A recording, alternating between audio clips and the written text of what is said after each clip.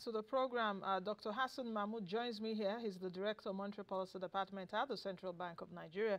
Dr. Mahmud, good morning and thank you for joining us. Good morning. Thank Now, you for having me. You're welcome. Let's dive straight in, and I will start with a question around. I know that the Apex Bank, you and your colleagues must have seen what has been in the media since yesterday about JP Morgan's write-up estimates that FX reserves is at 3.7 billion US dollars. So I want us to start on that premise. Is that true? How have we gotten there? Because even on your website, it's over $30 billion that is in FX. But I also looked at your financial statements last week. You have some FX forwards. You also have from Goldman Sachs as well, as that's about $7.5 billion and all of that. So I would like an explanation for that, because many Nigerians are really agitated. Agitated is even a soft word, are very angry right now how we got there. So let's start from that. Thank you very much. We also read the JP Morgan numbers. In-house, we didn't panic over that. That's not the first time we're seeing people, institutions reeling out numbers. You know, they must have their intention for doing that, whether to rouse market sentiment, whether to mislead the public. But central bank has, as much as possible, tried to be transparent. Like you mentioned, we released our financial statements for how many years on the public domain. You're saying that. What I would say about those numbers is it's just funny in the sense that, number one, reserves, like any account balance, is a flow. There are changes that go on within it at any particular time. Number two, even if you have outstanding liabilities, you don't mark the outstanding liabilities to market on a day and say this is your net balance. I can have 20 million in my account, but I'm owing someone maybe 13 million that is supposed to be paid in 2027. You can't come in 2023 and say, oh, if I remove that 13 million, your money is 7 million, you're having 7 million. I'm not having 7 million, I'm having 20 million. Because before I took a facility of 13 million, I know in the next 3 years, I'll get 17 million, so I can pay you back. But for you to come and tell me that, no, your balance is 7 million, and you can't pay back in 3 years, it's just kind of, you know, putting it out of context. Yes, there are liabilities, you know, or encumbrances to the reserve, which is natural, which is normal. The central bank built the reserve to defend the naira in terms of the value of the naira to other currencies. Of that. Those reserves, close to 80% of it is central bank's funds. When the federal government or the oil sector, oil export receipts come to Nigeria, it comes through the central bank. The central bank monetizes that to naira, and the federal government spends the naira in the implementation of its budget. So that dollar component sits with the central bank. The purpose of that dollar component, one, is to build the confidence of the international community in the capability of central bank to meet its trade commitments. So you will see measurements around what months of import, whether goods and services or goods only, can your reserve covers. That gives some confidence to investors that are trading with Nigerian investors in terms of import and export. Number two, in the event that, for example, that we're having a float managed exchange rate regime, in the event that the prices or the value of your currency is significantly depreciating or appreciating or whatever direction it is going, the central bank has the firepower to intervene in the market such that you bring the price to your expected or optimal calculated equilibrium, equilibrium rate. So that is what the reserve is meant for. Reserve is not meant for just trading or whatever. In the event that there are also shortfalls in the buildup of those reserves, you can take a swap, you can do all other engagement that is legally allowed by the CBN Act over the short period of time. The exchange rates, it's, as we've mentioned several times, are also part of the tools to address price stability, including leading to inflation and all that. So it is a tool that we can comfortably, use to, one, build investors' confidence in the Nigerian economy, also builds the sovereign confidence in terms of our exposures to multilaterals and other.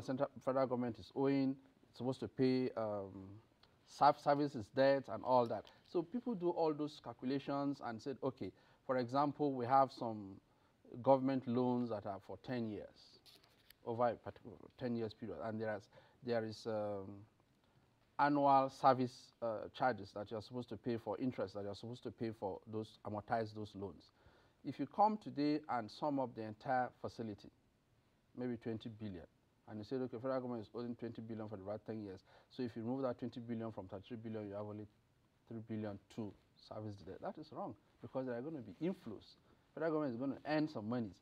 So I don't know how they did their calculation. I don't have any information about that, but we also saw those numbers that came out.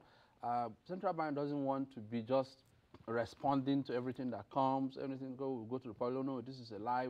Do you think that not responding could also worsen the matter? Well, those that need to know. And people will take that. You see, those that need to know. The gullible public may be taken, by surprise, shock. The real investors know the numbers. The real investors, the top high net worth investors know the numbers. To be sincere with you. But JP Morgan is not a small boy. Who said it in JP Morgan? Is it the CEO of JP Morgan? JP Morgan is a leading investment it's just like firm. Me. Somebody just speak something now and said, Hassan Mahmud said. And you say, oh, Central Bank of Nigeria said. People will take you seriously. But those are two different things. And it depends on the context of where that was also said. So we have the numbers there. The Central Bank reserves are on our banknet. Yes, it is the figure you see today may not be exactly to the last decimal point, but you have that picture that you are seeing there. We have 33 billion, there's IMF facility there, the RSI that we got, the SDR is also there. You have other, the JP Morgan numbers that you mentioned, they're all there. But we have forwards. But what we're saying is that you don't mark them to market on day one or any particular day. Yes, it's an assessment period that, okay, in the event of a crisis, like a stress test, it's like taking the stress test results as actual. Stress test results are supposed to give you worst case scenario. And when the worst case scenario has not crystallized, you will not use that as the actual number. We do stress tests for banks and say that in the event that oil prices go down from now maybe $80 a barrel to $20 a barrel, what proportion of Nigerian banks are exposed to the oil sector? Maybe you say total credit exposure of the banking industry is about 30% of that credit goes to the oil and gas sector. So if oil price goes to $20 a barrel, 7 banks will fail because their capital adequacy ratios and other NPLs will blow up to a certain number, capital will crash to, so they will not be able to withstand that exposure. That's a stress test. Dollar is not at $20 a barrel today. So you can't say as at today, 7 banks will fail. But as at next month, if dollar goes to this, if oil prices crash to this, because of this proportion of a particular bank exposure to this sector, the borrowers in that sector will not be able to pay because their inflows will not meet that. So this will all happen to the bank. But this has not crystallized. So it is important you do the stress test. It gives you ability to build resilience and build buffers in case the shock crystallizes or signals of the shock crystallizes. But it is not to use that as absolute number to say that this is what is the situation. Dr. Mahmud, as you're talking, I had to go to your website now, and I'm seeing as at the 21st of August, foreign exchange reserves, $33.77 billion, that's gross, liquid $33 billion. So are you saying that we should discard, of course, what JP Morgan is saying? So if for someone like me, or just like you said earlier, for those that know, yes. But we also have to know when we see the books and when we see those figures. Okay. So should we take this or should we take that of JP Morgan? Should we totally discard that? Because that has actually raised the question also of transparency of the Apex Bank. You also mentioned earlier, and I want you to add that, mentioned earlier the financial statements, a lot of people, Nigerians, are really livid with you and your colleagues at this time in terms of why are we getting 7 years financial statements now? Now, in terms of, you see, I've seen some videos, even though there are political issues and stuff like that, where you see leaders, influential people saying that Africa must tell their story. We must fly our flag. We don't expect others to fly our flags for us. If the Central Bank of Nigeria publishes something on its website, we do MPCs, we make statements and stuff like that, and a private firm is giving you a number, and you feel more comfortable accepting the private firm's number as more credible than your own indigenous institutions. We're not saying that don't compare numbers. We're not saying that, but if we're so gullible to get to that level that, okay, no, the president of Nigeria said this, but one journalist on BBC said this, so I believe the BBC journalist than my own president. It's ridiculous. So it gets to a level that we know we have to tell our own stories. Yourself, you have access to Central Bank, you have access to all our directors. You can come to the bank. Come, I got these numbers. What is this? What is this? It will be more credible, me hearing it from you, from other channels, domestic firms, that yes, this number can work, this is what we found out. It's even more credible than me telling you, because that one is your own, assessment. There's freedom of information that you can come to the bank and get those information. So I think it's also ridiculing for us to now start coming to the public domain, the central bank governor or deputy governors coming to be hacking on issues by JP Morgan. I don't even know who said it in JP Morgan. I don't know the status of the person that said that in JP Morgan. JP Morgan is also some of investment bank that manages some of our reserves. So I don't want us to get to that level that we will now be ridiculing our own self as a sovereign, as a country, because a private investor that has its own motive for giving those numbers. It could also be that the numbers were also quoted out of context. I don't want to go into those debates.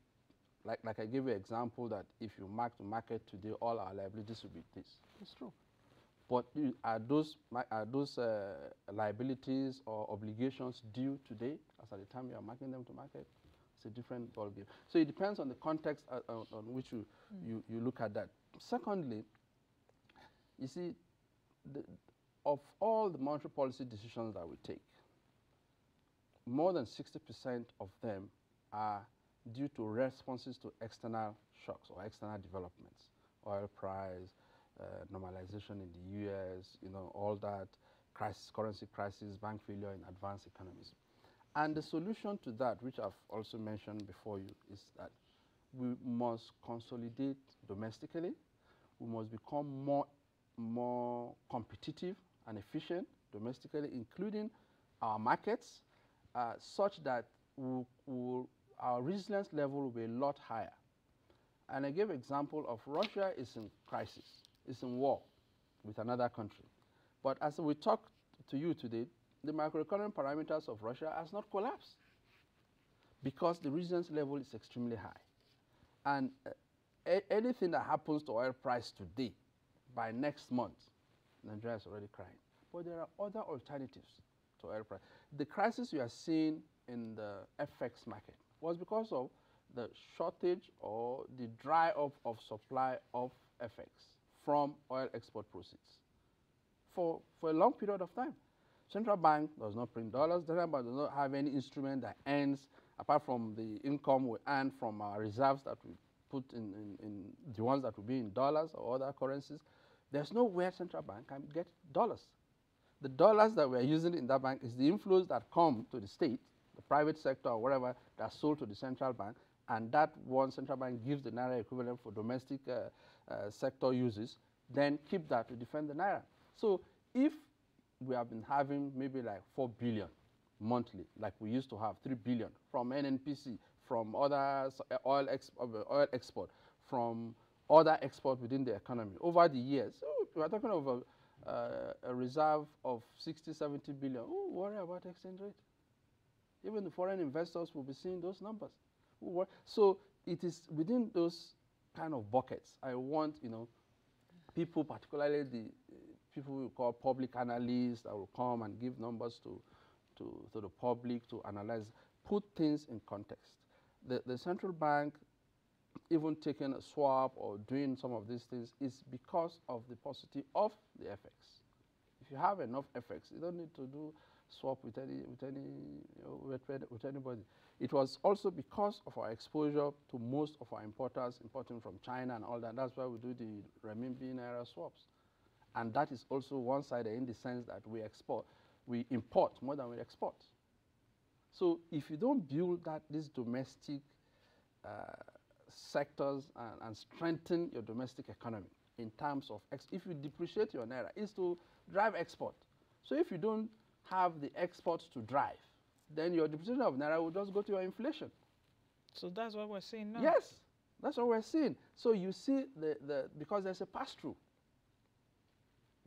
that you get from those developments. So while we are saying, yes, structural factors are also contributing to inflation, there are also other monetary factors that are also playing a role. So the emphasis I'm just trying to put in place here is that we need to always look inwards. You remember also, if you talk of JP Morgan, IMF also came up and said that the naira, yes, is the unification of the exchange rate is very good, let it float. And the question I ask personally is, let the naira float for who? For your foreign investors to come and trade in the currencies, to give short-term loans of less than 1 year that cannot develop your economy, or to come and deepen the market so that those that want to buy and sell in the market can, have funds to play with in that market and play with asset prices, or you want to bring in inflows that will develop your economy in the long run. So if you don't have those objectives, rather than looking at your own domestic, who is suffering the high inflation now? Is it foreign investors or Nigerians? So if you are depreciating and it is passing through to these numbers, and the foreign investors are having higher margin, because of the investors they are coming in, what are those foreign investment financing? That's the question we should ask. Is it to deepen the financial market, to deepen the capital market, or to finance trade, to finance export, to finance capital infrastructure development? Those funds are not for 1 year. Those funds are going to stay for 10, 7 years. You don't get them through portfolio investors. You need FDIs. So we need, Nancy, to be looking inwards. We need to think our own way. We need to have a good mastery of our own economy and be able to take our own decisions in such a way that it benefits Nigerians first before it benefits the rest of the world. Okay, now talking about mastery of our own economy, there's a new finance minister now.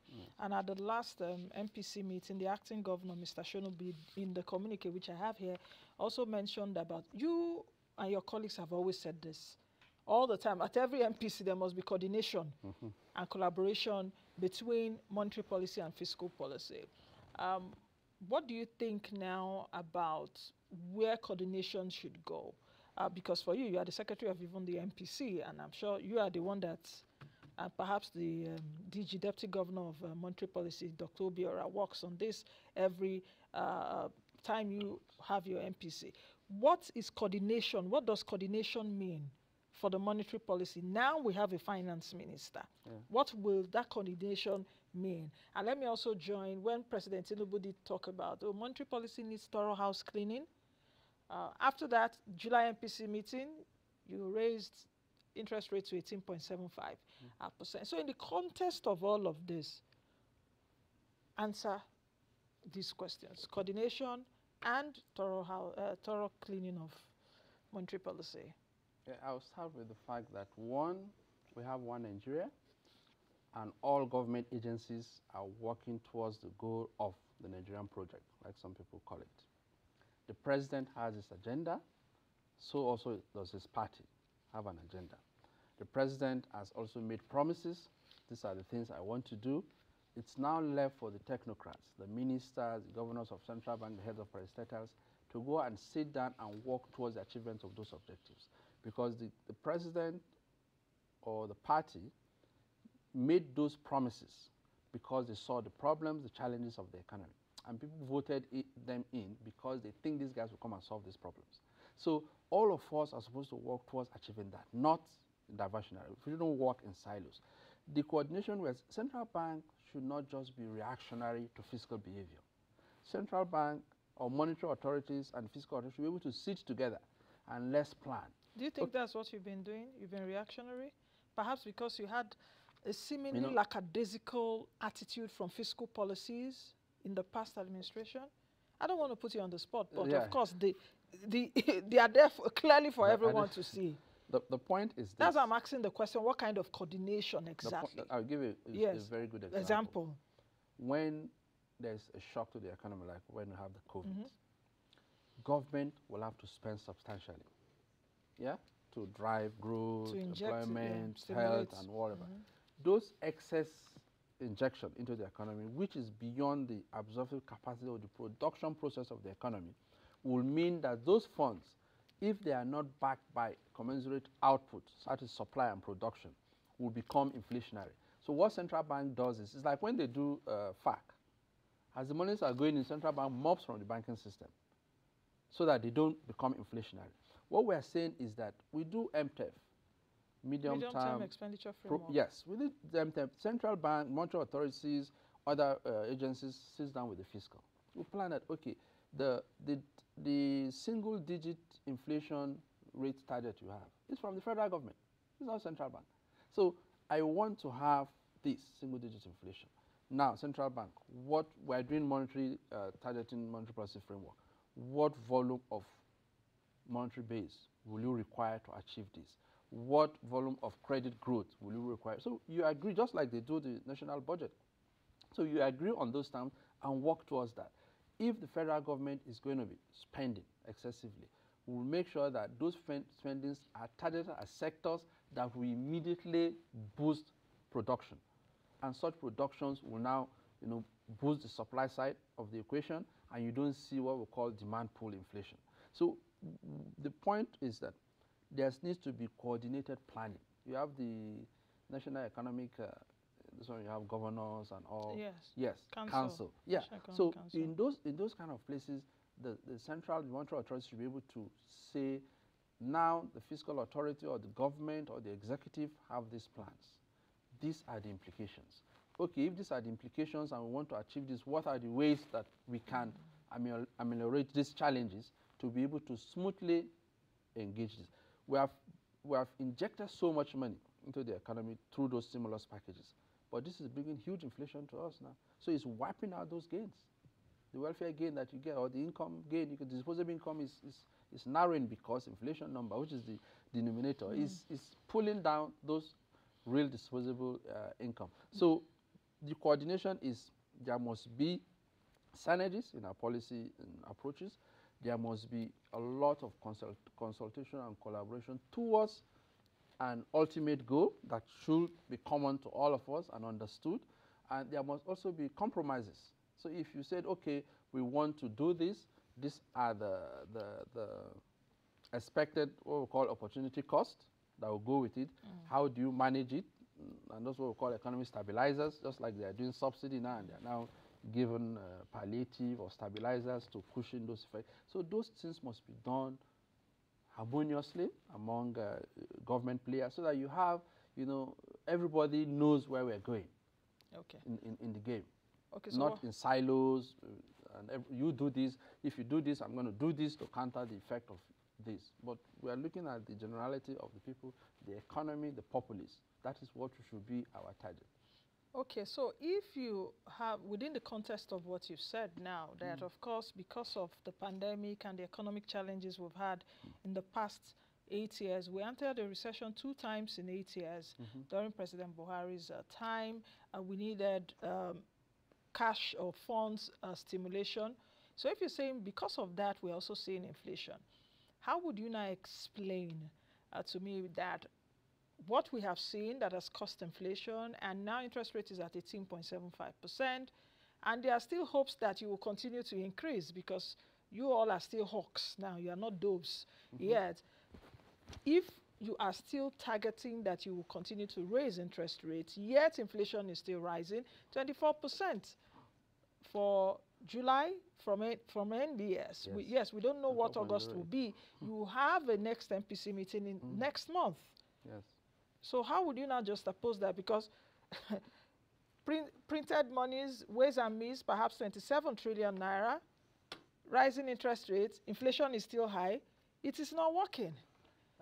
Now. So it's seeming that perhaps the central bank has lost its control of price stability, and even FX on one point, which you stated earlier, which you alluded to earlier. It's very important the way you put the picture. That means there are various targets. There should be multiple objectives. Multiple objectives could be conflicting. And where they are conflicting, there are going to be trade-offs. Now, what is important is how do you maximize the benefits of the trade-offs? And the Bretton Woods institutions will tell you that monetary policy objectives should be singular. If you don't have multiple monetary policy objectives, if it's price stability, that should be your only function, price stability. But in a developing or emerging or market frontier economy, those kind of theoretical postulations will have some limitations, in the sense that, and like I said, ordinarily central bank should look at inflation, leave exchange rate, leave interest rates. Let them play their way, just face what you are supposed to face. But when you have instances of market failure means the market efficiency, price recovery mechanism is a bit weak, so you don't get, speculations, arbitrage are still very, market institutions are still very weak. You have market failure, you have institutions of state failure, some issues around securities and all that. So if you have those anomalies within your system, you need to provide measures within your ultimate objectives to address those challenges. And that will also mean why sometimes you see central bank going quasi-fiscal.